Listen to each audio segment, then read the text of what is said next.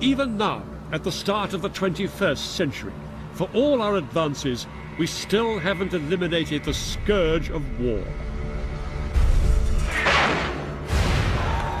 In fact, the last 100 years have seen war waged on a greater scale than at any other time in human history. In this new series, my son Dan and I will be examining some of the greatest battles of the 20th century. Battles that have shaped the world we live in today. We'll fly to the Pacific to find out how America turned the tide against Japan. We'll see what remains of the ravaged city of Stalingrad. We'll go to the Far East to visit the battlefields of Vietnam and the front line of the ongoing conflict in Korea, still unresolved to this day. We'll travel to the Falkland Islands, scene of the last war on British territory, and journey to the Middle East to describe battles at the heart of the blighted relationship between Arabs, Israelis, and the Western world. The 20th century saw the most radical transformation ever in how battles were fought. It witnessed the last cavalry charge and the first nuclear bomb. More people, both military and civilian, were killed in the conflicts of the 20th century than in any other. Throughout this series, I'll be finding out what it was like for the soldiers, sailors and airmen who found themselves fighting often thousands of miles away from home. The enemy is not the only challenge in this dark and difficult terrain. And I'll be analysing how the commanders devised new strategies to exploit revolutionary advances in technology. Our series begins here in northern France, at the start of the 20th century, with the most destructive war the world had yet seen. The fighting involved tens of millions of troops from all around the world and led to a greater death toll than any previous war in history. The First World War, the Great War, established the way that battles are fought to this very day. New weapons like tanks and aircraft were used for the first time with devastating effect. There was one battle more than any other that harnessed the power of these new weapons to turn the tide of the war. It was fought here, in northeast France, on the Western Front in 1918. It was the Battle of Amiens.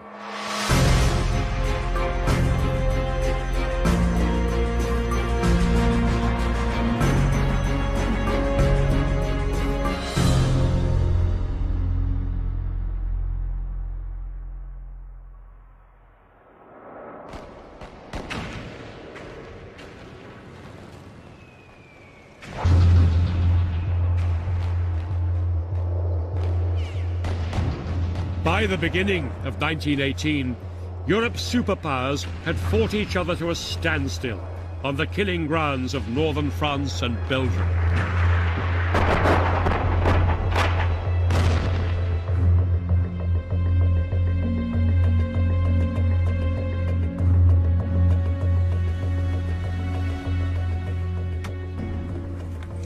A war that had been supposed to last 6 months had dragged on for 3.5 blood-soaked years.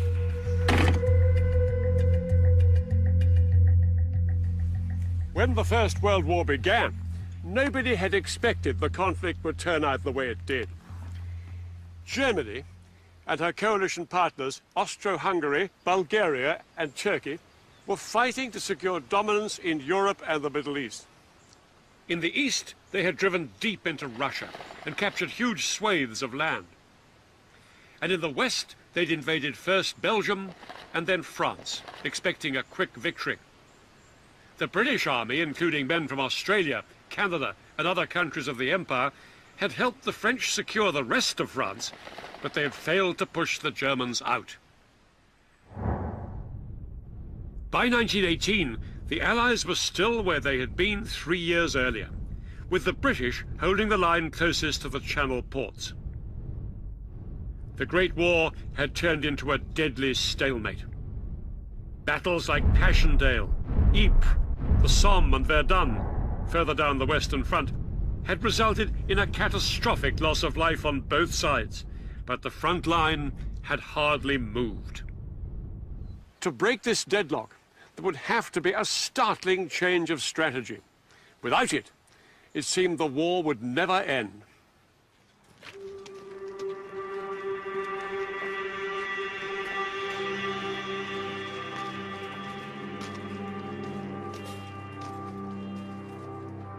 The soldiers have been dug in here on the Western Front for the best part of 3 years, and they've been slogging it out in a chain of murderous offensives that seem to them to be pretty futile. Life in these trenches alternated between long periods of mind-numbing boredom and short moments of extreme danger. There was nothing to be seen. Only a line of earth and sandbags with occasional pieces of timber lying about.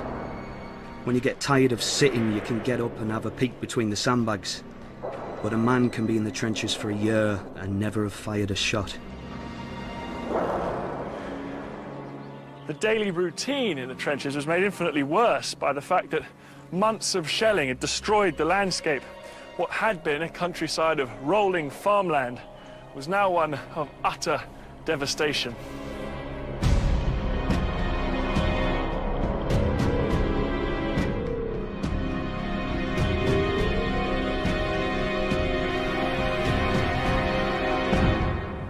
For the men living and fighting in these dreadful conditions, it must have often seemed like the war was going to go on forever. But thousands of miles away from these trenches, events were now taking place that would bring these men hope that the end of the war was finally in sight.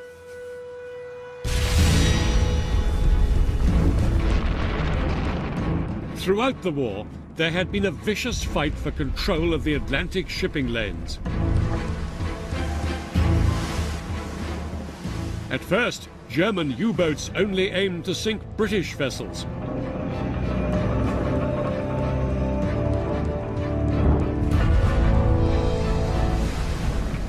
By 1917, they made the mistake of targeting supply ships belonging to the United States of America. For America's President Woodrow Wilson, this was an outrage too far, forcing him to declare war on Germany. After 3 years of watching and waiting, America was now firmly in the fight.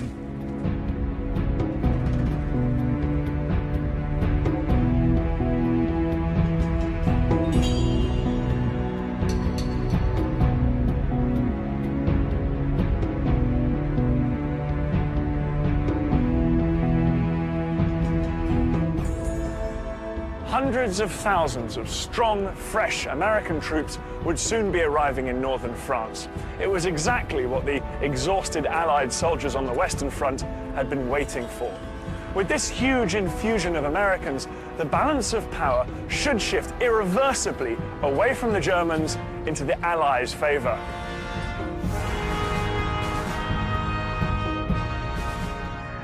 As we marched through the town, the sidewalks were full of people.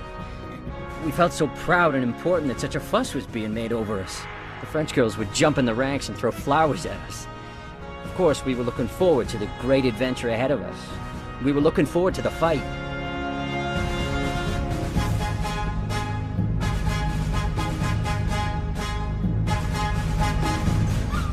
From June 1917, the trickle of Americans arriving in France became a flood.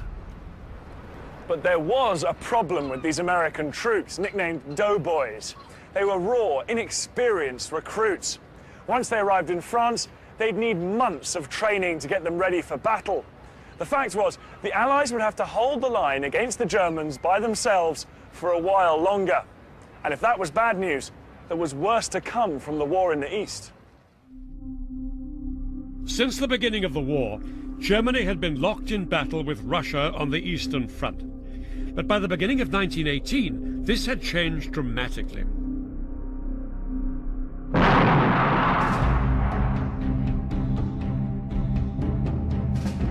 After seizing power in the Russian Revolution, communists made peace with Germany.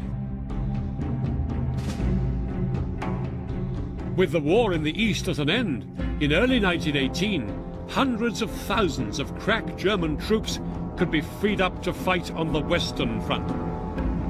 For the time being, the balance of power had swung in favour of the Germans. But if the Germans were to win this war, they had to make their move before the Americans became fully operational. After 3.5 long years, the war had suddenly become a race against time. By spring 1918, it looked as if Germany would win that race.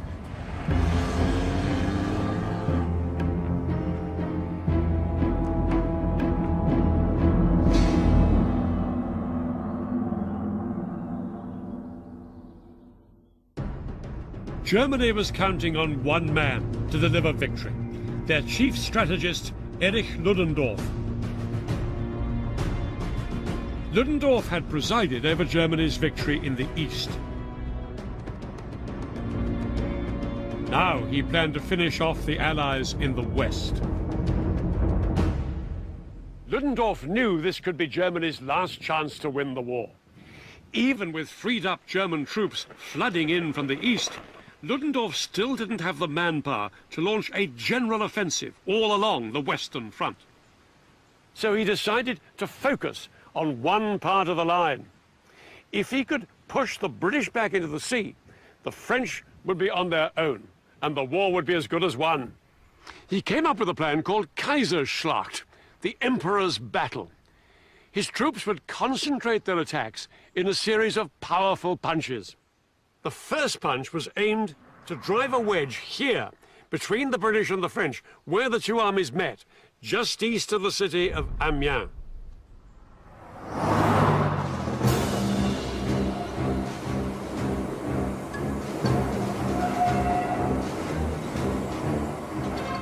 Amiens was the most important city on the Western Front, but it lay only 39 miles behind a part of the front that was poorly defended. It was a key transport hub, vital for getting supplies and reinforcements up to the Allied trenches.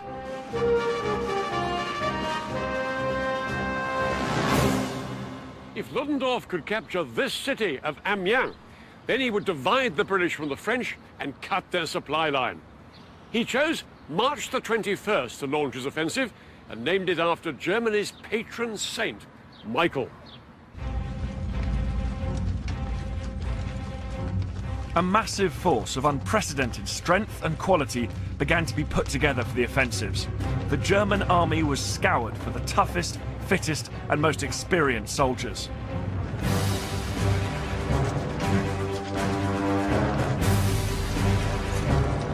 The weak and the old were transferred to the rear. Only the very best of all would be trained up as stormtroopers, specialist units of shock troops that would punch through the Allied lines. The men of the storm battalions were treated like football stars. They lived in comfortable quarters, they did their jobs and disappeared again, and left it to the poor foot sloggers to dig in. It wasn't just fresh troops Ludendorff was counting on. He intended to throw away the old rulebook on how to fight a battle. The front lines ran through these fields just here. This is where I'm standing, 40 miles east of Amiens. The German infantry were here, in a series of trenches skirting round the town of St. Quentin. Just a few hundred meters away across no man's land were the British infantry in their trenches. Their heavy guns further back, here and here. Usually an infantry attack was preceded by a long indiscriminate bombardment, lasting days if not weeks, to clear a path through enemy defences. The problem was that these long bombardments gave the enemy plenty of warning that an infantry attack was imminent.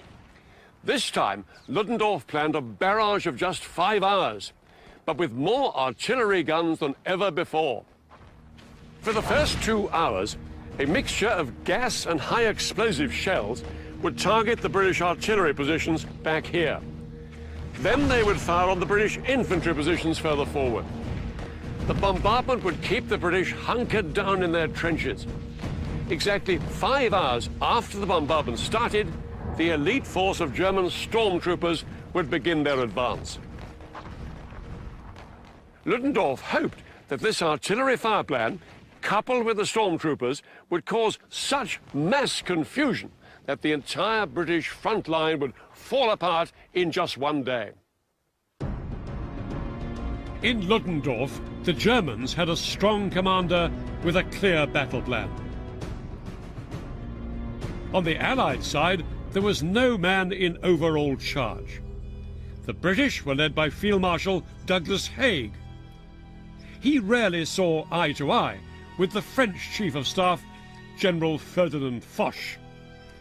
And now there was also the American commander, General John Pershing.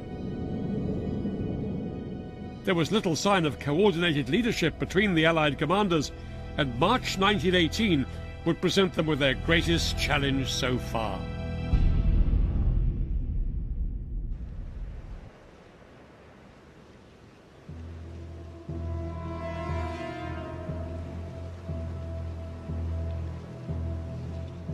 Across no man's land, the British army were woefully unprepared to deal with any kind of offensive. The ground had frozen hard during the winter, so they didn't even have a proper network of trenches. On top of this, they'd had to take over an extra 42 miles of the front line to ease up pressure on the French. Worst of all, though, was the fact that the British government had been so horrified with the losses of 1917, they hadn't sent enough men to the front in 1918. The British army were sitting ducks.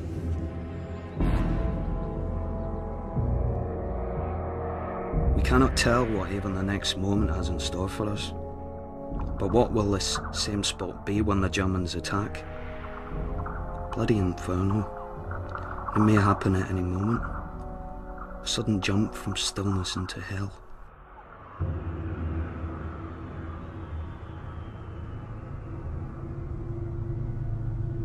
On the stroke of 4:40 a.m. on March the 21st, the eerie calm in the Allied trenches was broken by the heaviest bombardment of the entire First World War.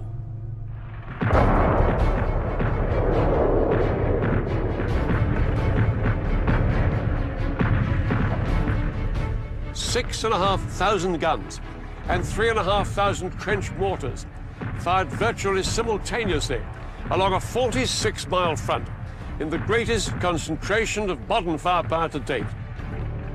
Into this brew of high explosive and razor-sharp shrapnel was mixed a concoction of lethal gases which hung in the air for hours, burning the eyes of soldiers and horses.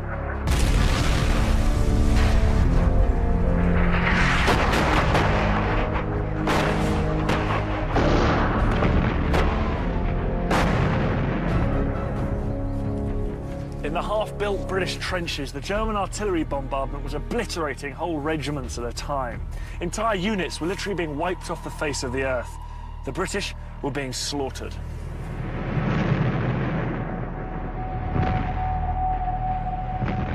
Such hell makes weaklings of the strongest, and no human's nerves or body were ever built to stand such torture, noise, horror, and mental pain.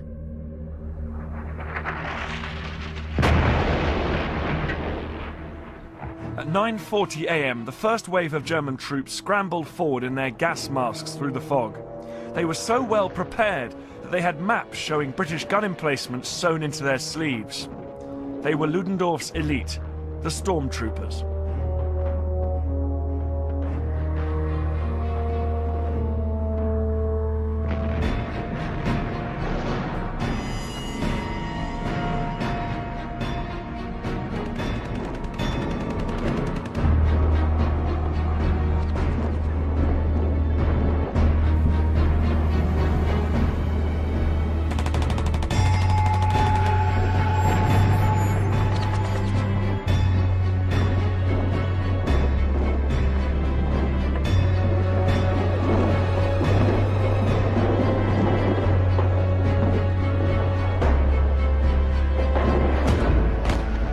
All morning, the stormtroopers forced their way through gaps in the Allied lines, which were already weakened by the artillery barrage.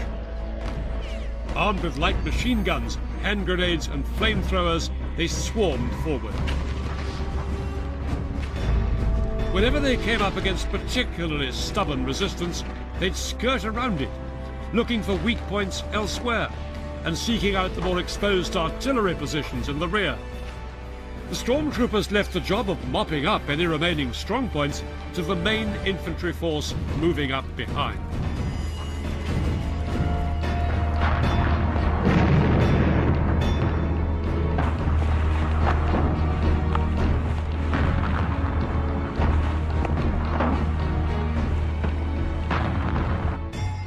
With gaps appearing all along the front line, tens of thousands of Ludendorff's regular German infantry now advanced, and were surprised at how quickly they broke through.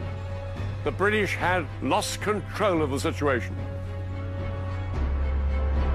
We crossed a battered tangle of wire without difficulty, and at a jump were over the front line. The English jumped out of their trenches and fled by battalions across the open. They stumbled over each other as they fled, and in a few seconds, the ground was strewn with dead. Only a few got away.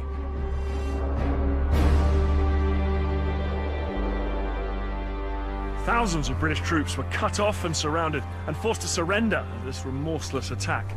Thousands more, suffering from the effects of gassing, coughed and staggered their way to the rear, where they hoped to find some shelter. By midday, the British troops facing the attack had lost a third of their number. A full-scale British retreat had begun. For days, the German advances continued.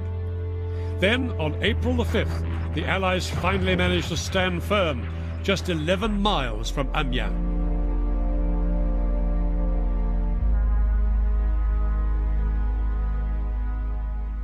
Ludendorff's first offensive had won a remarkable series of territorial gains for the Germans. That village is the furthest they got. Here it is, Villers-Bretonneux. They'd advanced 28 miles and made a massive dent in the British front line. But the British line had not broken. Over the next 8 weeks, Ludendorff launched 4 more offensives. Here, here, here, and here. The last advance took them to within 37 miles of Paris. Each time the offensives fell short of that crucial breakthrough. Despite everything Ludendorff threw at them, the Allies were holding on.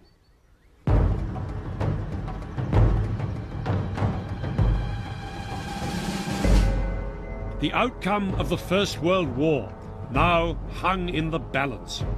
The Germans had extended their front lines so much, they were now stretched very thinly along the length of the Western Front, and the Allies were finally starting to regroup. It was a critical point in the race against time. That would mark the tip of the German advance towards Paris. Control of it gave the Germans a key strategic foothold on the road to the French capital. If the Allies were to prevent Ludendorff from strutting down the Champs-Élysées, the German stronghold in Belleau Wood would have to be cleared.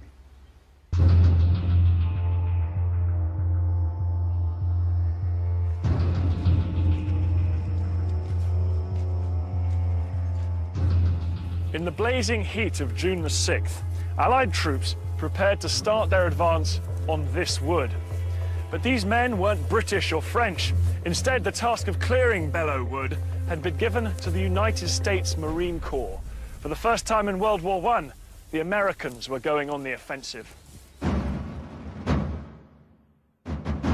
Even though it had been 14 months since the United States had declared war on Germany, this had not been long enough to master modern tactics. Now the US Marines prepared to retake Belleau Wood in the old-fashioned way, advancing line abreast.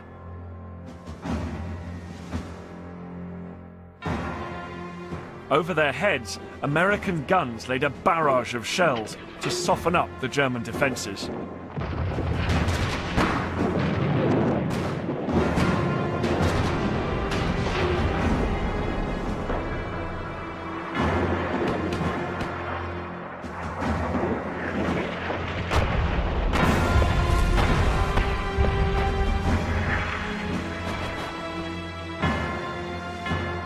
But the advancing Marines were in for a nasty shock.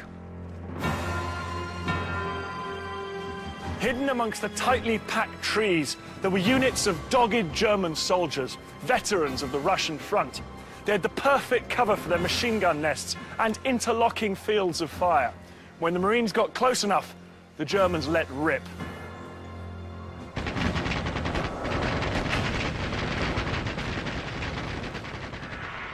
We hadn't gone 50 yards when they cut loose at us from the woods ahead. More machine guns than I had ever heard before. I have a vague recollection of urging the whole line on faster. We came to an open wheat field, full of red poppies, and here we caught hell. Some of the Marines fought their way through the machine gun fire and managed to establish a small foothold in this forest, but it cost them terrible casualties. Elsewhere on the battlefield, one young American officer was told to retreat by some French troops that were pulling back. He famously said, "Retreat? Hell, we just got here."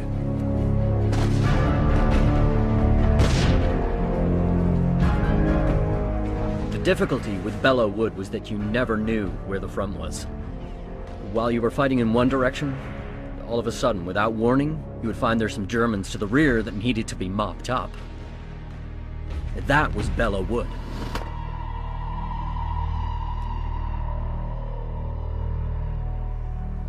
Five times the Marines made headway, 5 times they were beaten back.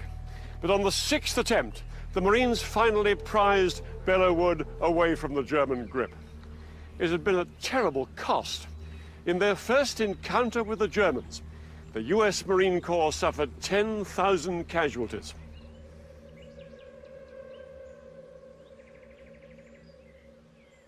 With the Allied victory at Belleau Wood, Ludendorff's path to Paris had been blocked. The Marines hadn't won the war, but they had helped save the Allies from defeat. More importantly, the Germans had come face to face with the Americans for the first time, and the doughboys had delivered a massive psychological blow to German morale. No one could now doubt that the Americans were in the war for real.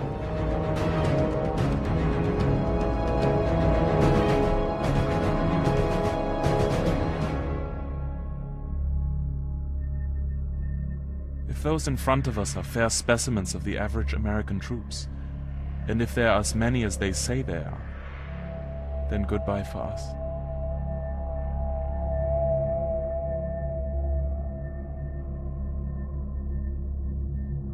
Throughout the spring offensives, Ludendorff had committed everything he had, and he now came face to face with the plain truth. That his army was exhausted and overextended, and he had lost more men than he could ever replace. And for all that, he'd still failed to break the Allied line. Now the Allies had the opportunity, and they seized it. They would now take the fight to the Germans.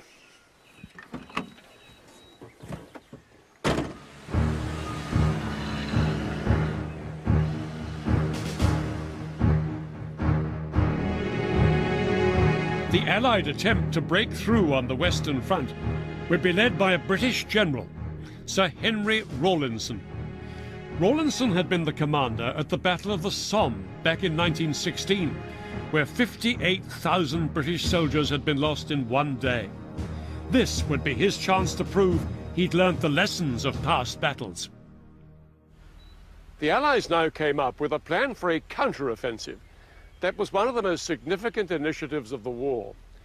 It was to be a milestone in military history. The idea came in July 1918 at a conference of Allied generals, which offered him a chance to redeem his reputation. His men controlled the ground east of Amiens, where Ludendorff had now thinned out his troops, presenting Rawlinson with a perfect spot for a breakthrough. What Rawlinson came up with was an imaginative and radical new strategy. He would concentrate a force of around 350,000 troops along a 17-mile front. This force would massively outnumber the Germans facing them. North of the River Somme, in this hilly country, was the British III Corps. Below them, the Australians. On the other side of this railway line, the Canadians. And next to them, the French. What attracted Rawlinson to this terrain was that apart from the rugged and more difficult ground to the north, It was dry and open, ideal territory for the Allies' newest weapon, tanks.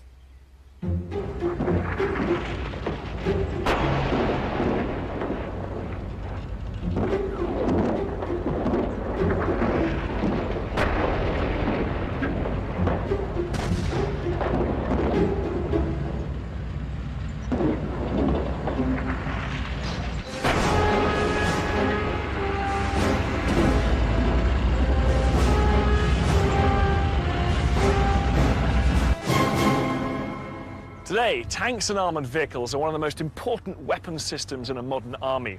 Back in 1918, troops regarded them with quite a lot of suspicion. They were prone to mechanical failure, and they were slow. Their top speed was about 4 miles per hour, and this made them vulnerable to enemy artillery fire.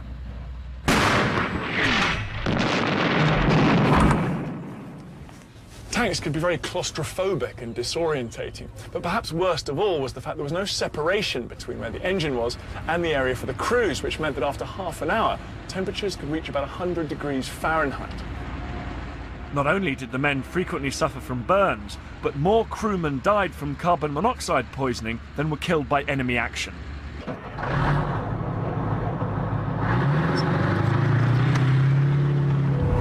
In fact, usually, after just one day of battle, tank crews had to be sent to recover in a field hospital from the experience. But despite this, they did have their advantages. They were invulnerable to machine gun fire, and they could crush barbed wire. Lastly, they put the fear of God into the Germans. The Germans had virtually no tanks, but now they were about to face the greatest concentration of tanks ever assembled on a battlefield. But tanks were only part of Rawlinson's grand design. The Battle of Amiens would use all the resources he had, working closely together, just as they do today.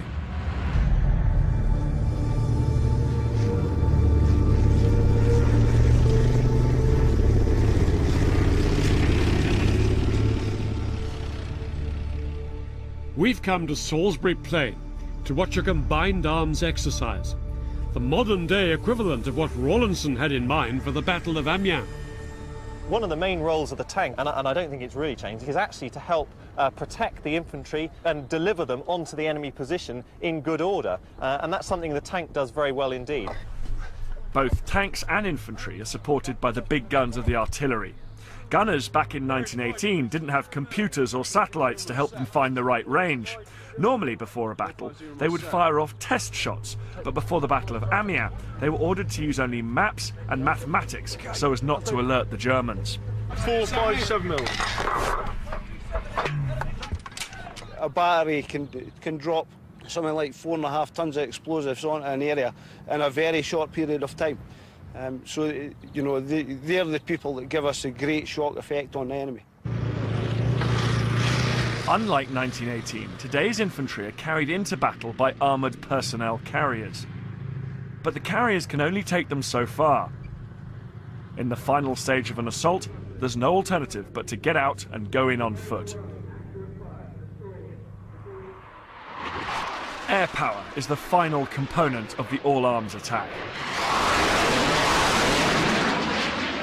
It's crucial that all the different elements work together. Tanks on their own are very, very vulnerable. Likewise, the infantry and everything else. So it's crucial that the tanks, the engineers, the artillery and the air support all work together to destroy the enemy positions. So as Rawlinson approached the Battle of Amiens, he had a quite new system of weapon systems, tactics and everything. It's all arms cooperation. That's right, and although the weapons and the vehicles have become much more technologically advanced over the years, the basic tactics that they used back in 1918 haven't really changed a great deal.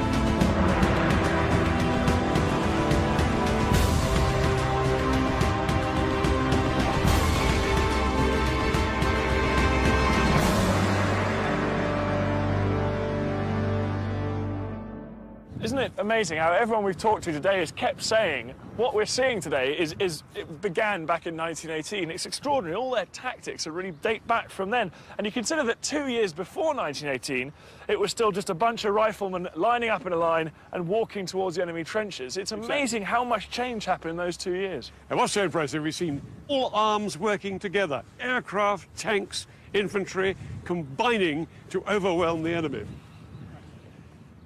August 1918 would be the first time in history that all available weapons were coordinated on such a scale.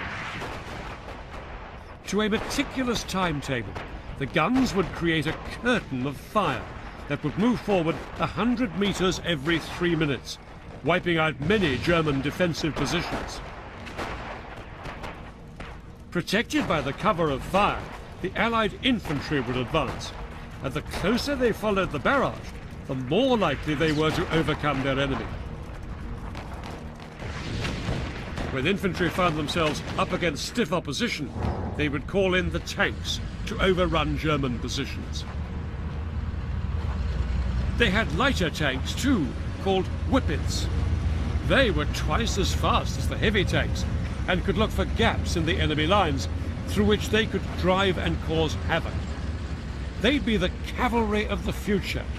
But in 1918, they could still only do 8 miles an hour. Horses were still faster, and Rawlinson had thousands of them waiting to gallop into battle. Rawlinson set his men 3 objectives.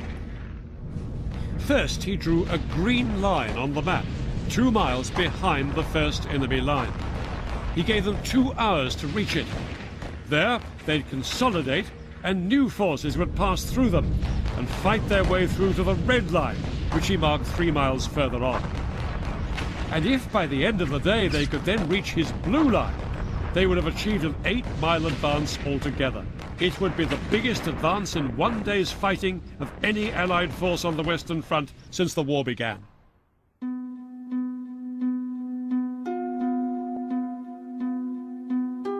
In early August, Amiens was a ghost town. The population had been evacuated during the Ludendorff offensives. Now, the city was only 11 miles behind the front line, and no civilians had been allowed to return. The only people here were military, and there were more of them on their way.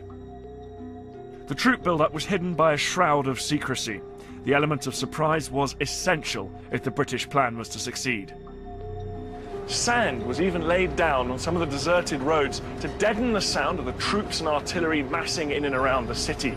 And hundreds of tanks were hidden on the banks of the tree-lined canals.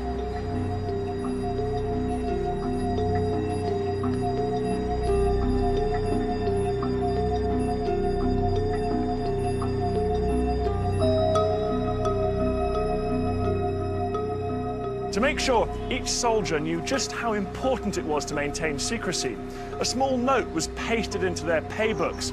It told them that if they were captured by the Germans, they were allowed to say their name, their serial number, and their rank, and nothing else. It ended with the words, "Keep your mouths shut."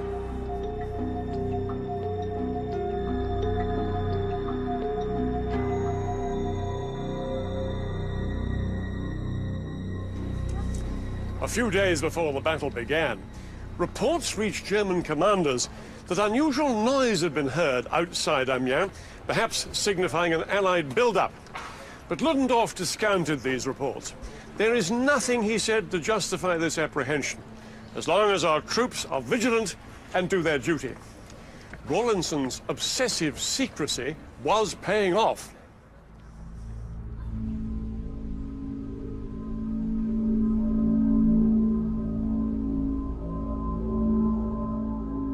The early hours of August the 8th provided the perfect conditions for the launch of Rawlinson's elaborate plan. It was a moonless night, and from the river valleys, a ground mist provided valuable cover for the tanks rumbling into position.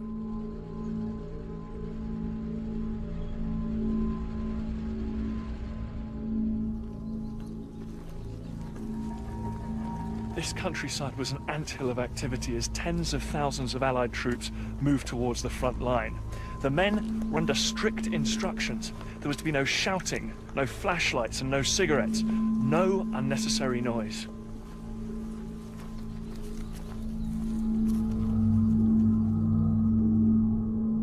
The silence played on our nerves a bit. As we got our guns into position, you could hear drivers whispering to their horses and men muttering curses under their breath. And still the silence persisted.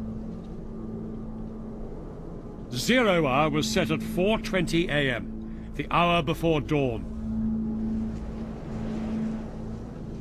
As it approached, all was silent.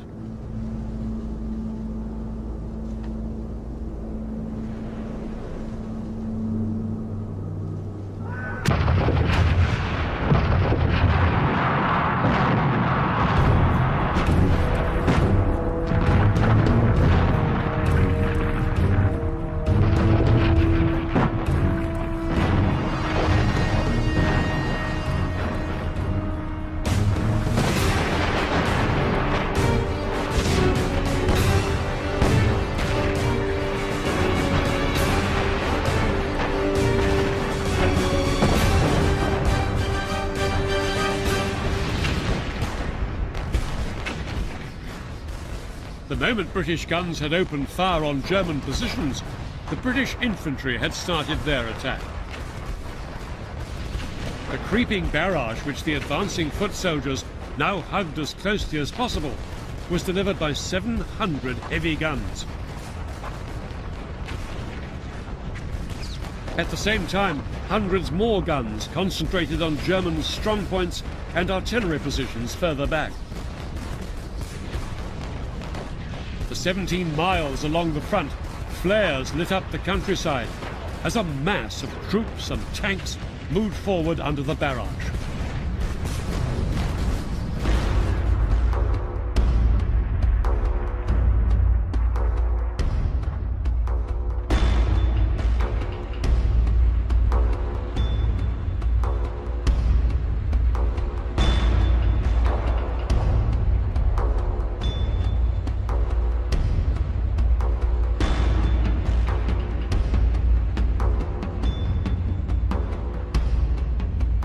As the British, Canadian and Australian infantry advanced, the early morning fog was so thick they could only see about 10 yards in front of them. It was made even murkier by the smoke from the exploding artillery shells.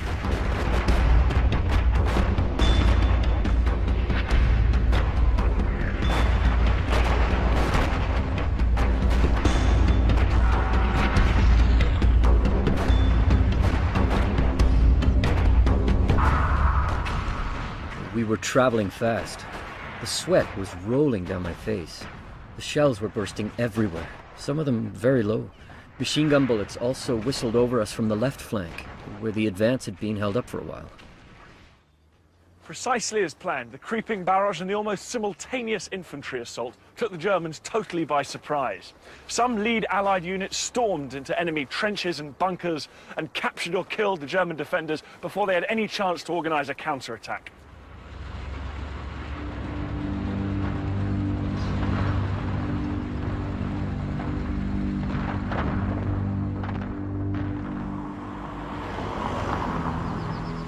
At 6:30 a.m, this village of Marcel Carve became the target of the Canadian infantry, but they could make little headway against well-dug-in German machine guns. Then help appeared in the form of a lumbering Mark V British tank. Its commander, a lawyer from Somerset, sized up the situation and advanced into the village.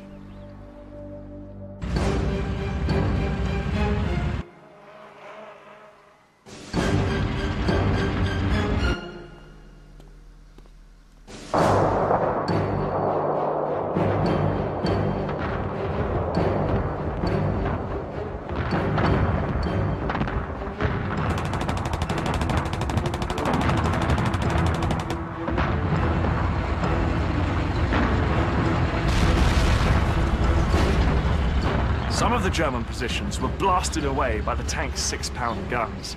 The rest were crushed under its tracks. It was all over in about half an hour, and the tank commander handed the village over to the Allied infantry, but not until, in typical lawyer-like fashion, he'd received a receipt. The village of Marcel Carve was now officially in Allied hands.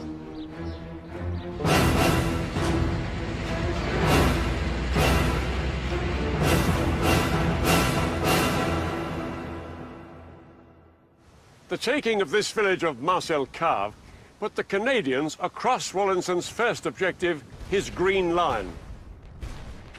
British soldiers operating north of the River Somme had been given less distance to cover because they were fighting on rougher terrain. But about 3 hours into the battle, most of Rawlinson's units had reached their objectives.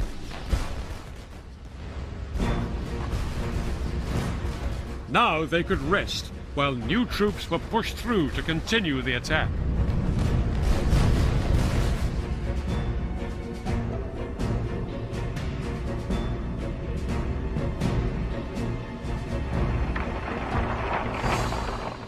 By around 9 a.m., the fog was beginning to lift right the way across the wide battlefield, and Rawlinson was now able to employ his final weapon in his armory: aircraft.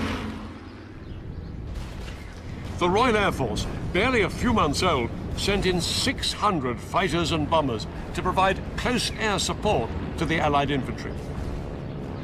Phosphorus bombs were dropped ahead of the advancing tanks, and the planes strafed German ground targets like machine gun emplacements, which were much easier to spot from the air.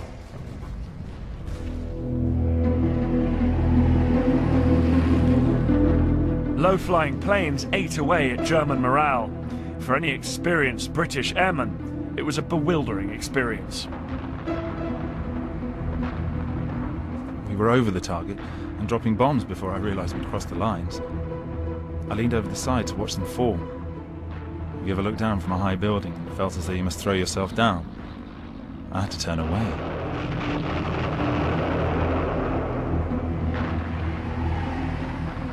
Gaps were now appearing in the German line, which the Canadian and Australian troops tried to exploit as quickly as possible. This led to one of the more bizarre sights of the day. A group of Canadian cyclists pedalled off down the road, their rifles slung across their shoulders. They were escorting a group of armour-plated cars carrying machine guns. The Allies were willing to try anything to increase their speed and mobility. The cyclists sped off down the road, looking for German positions. This mobility paid off when they came across the enemy-held village of Mézières. The cyclists rode through the back streets and overwhelmed a German machine gun post from behind. But in this area, north of the River Somme, the British ran into the most stubborn resistance of all. They were heading across here towards that high ground over there called Chipilly Ridge, when they ran into concentrated fire that stopped them in their tracks.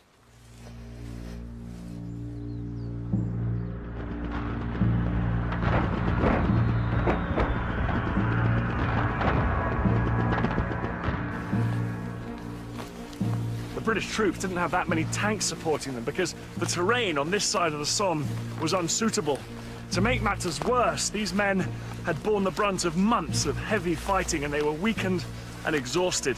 They did manage to get to the edge of this open field just opposite Chipilly Ridge over there.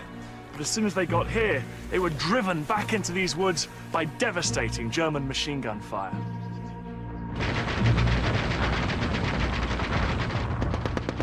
The British north of the Somme were pinned down in front of Chipilly Ridge. But to the south of the river, Rawlinson's plan was ahead of schedule. By late morning, most of his men had reached the second objective, the Red Line. They'd moved a remarkable 5 miles in half a day. Already, some of the light Whippet tanks had pressed on at a heady 8 miles an hour, causing havoc behind enemy lines. The exploits of one of these tanks, nicknamed Musical Box, would pass into legend. For 9 hours it ran wild, attacking German artillery from the rear, surprising resting German troops, and even ramming a truck into a stream. The Germans peppered the tank with bullets. They perforated fuel tanks stored on the roof, and soon petrol was flooding down inside the tank. The crew were forced to don gas masks as they pushed on, now ankle deep in petrol. Soon, a German shell hit the tank and it burst into flames. The 3 crewmen scrambled to escape, and as they did so, one of them was shot dead and the other 2 captured by the Germans. The British tank drivers weren't the only ones to feel the heat of the German guns that afternoon. On the southern banks of the River Somme, Australian troops were taking a beating from German artillery firing at them from across the river, from positions high up on Chipilly Ridge, which the British were still struggling to capture.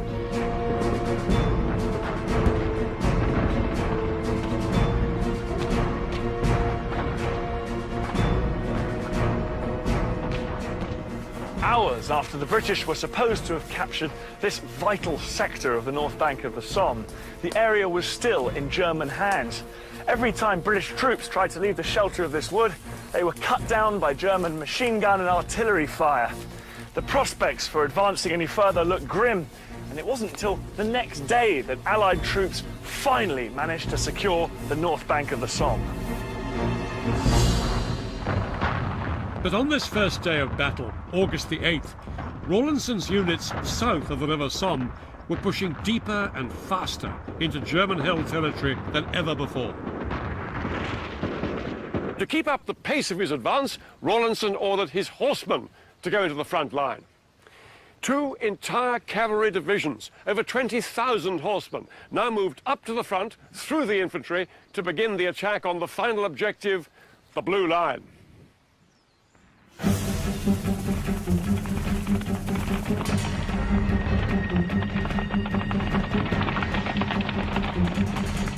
The cavalry surged forward, easily outstripping the lumbering tanks that were supposed to provide them with supporting fire.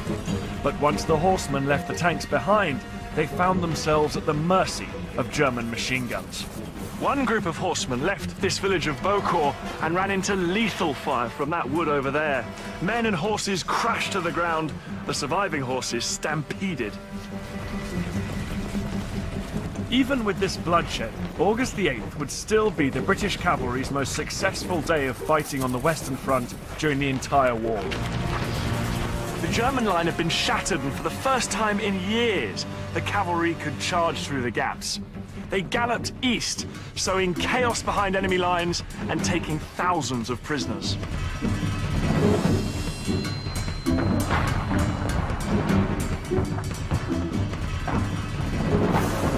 By noon, it was clear that enemy resistance was confined to a few small pockets.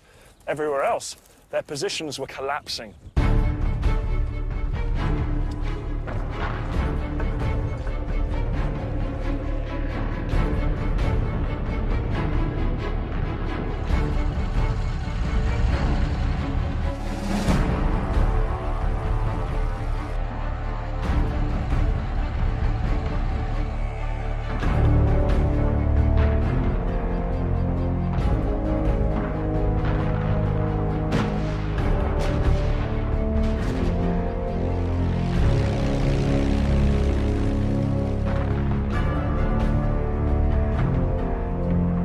Allied soldiers found that the German troops were all too willing to surrender to them. In fact, one lone Australian was nearly overwhelmed when 100 Germans tried to give themselves up. The once mighty German army was showing signs of falling apart.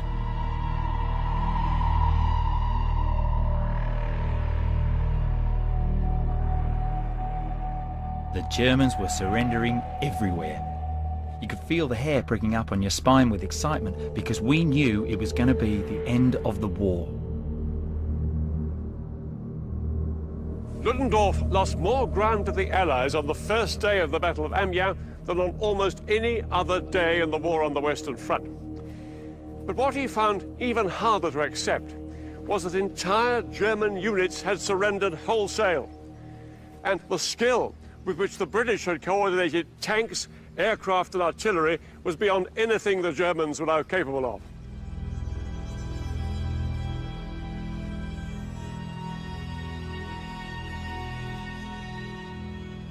The morale and discipline of the German fighting machine had cracked. Ludendorff later called August the 8th the blackest day for the German army in this war. He had a nervous breakdown and told the Kaiser the war must be brought to an end.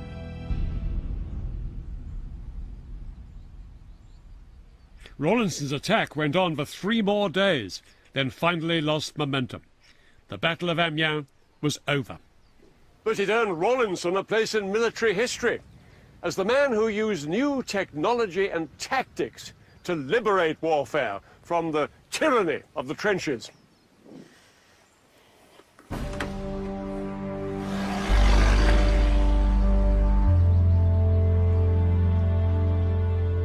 Those few days in August 1918 turned the tide of the First World War. After the Battle of Amiens, the British and French, refreshed by American troops, fought on for another 3 months, liberating more and more German-held territory. At the start of October 1918, the Germans finally asked America's President Woodrow Wilson for an armistice. Early in the morning of November the 7th, the Supreme Allied Commander, Marshal Foch, arrived here by train in the forest of Compiègne, outside Paris.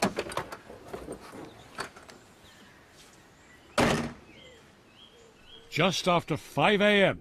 on the 11th of November, the leader of the German delegation signed the armistice document. It would take effect at 11 that morning.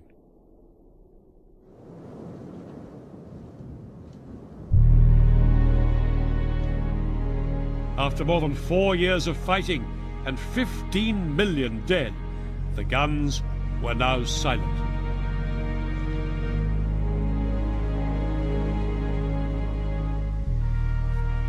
A new world order emerged from the First World War.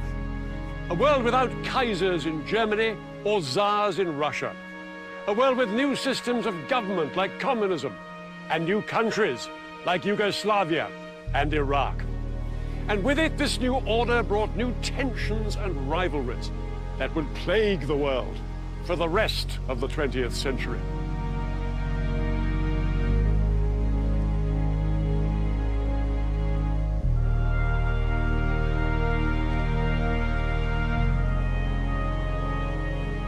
But the darkest legacy of the First World War began in a military hospital where a corporal in the German army was recovering from the effects of being gassed by the British.